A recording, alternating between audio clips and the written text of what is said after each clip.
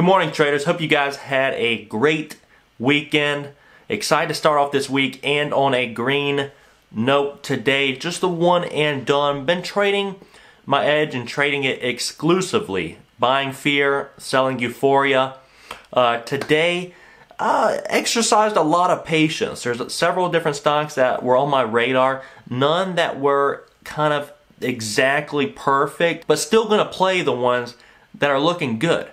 If I get pocket pair of 8s or 9s, I'm still going to throw some chips on the table and see kind of what the flop is going to be.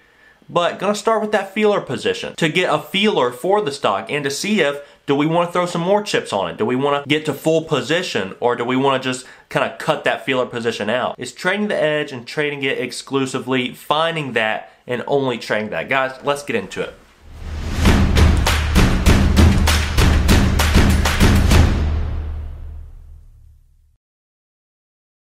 GASL gapping up this morning and getting a pop out of the gates. Getting a little overextended RSI wise, but the chart's looking really bullish. Haven't been above the 50-day in a long time. It's got a lot of room to move on up. This is stock that the stars are not completely aligning here. Not sure I'll trade it. This is one I'm going to throw on the watch list though to see how extended we're going to get, because we are continuing to pop on up right now. I'm going to turn my attention to a few others though. See what else is moving this morning. AIMT, we're seeing a lot of panic going on here. Let's get this drop in another 30, 40, 50 cents here. Trying to get this under 24. So far it's just bouncing off 24. Trying to see if that's going to come down under 24. All right, I have an order out on that one. PBF, going to turn my attention here. This one's getting a nice sell-off as well here out of the gates.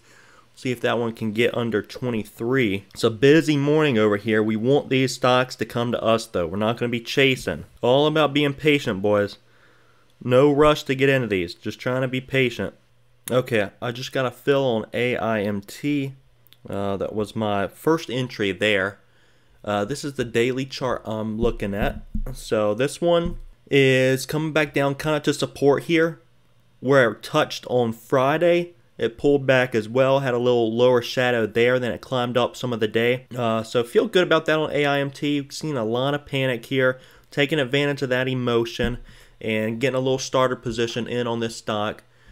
So far, I got in at 23.83. And if this wants to drop another point, I'm completely fine with that. But I'm not going to be anxious to add to this, right near my other entry. I'm only going to build a position here if we drop even further. That's what I'm looking for. If we drop further, which we are right now, want to get another add maybe under 23.50.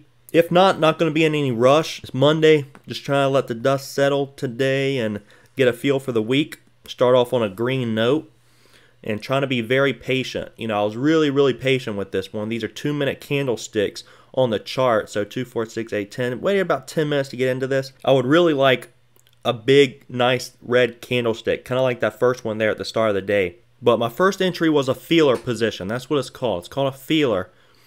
Getting in as a starter position, getting a feel for the stock. See, do I want to build a position here? Do I want to just cut it? Do I like what's going on with the stock? Is it what I expected? So it allows some flexibility while still being, rigid with your rules and rigid with your stop loss and how much you're willing to lose on each individual trade.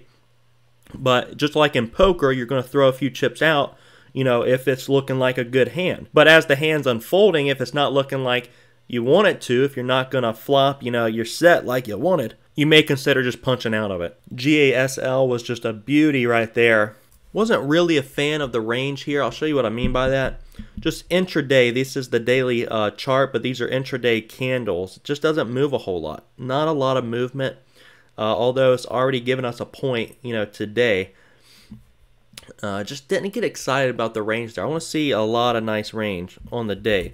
I'll show you what I mean by that, such as AIMT. AIMT, look at the last few days here.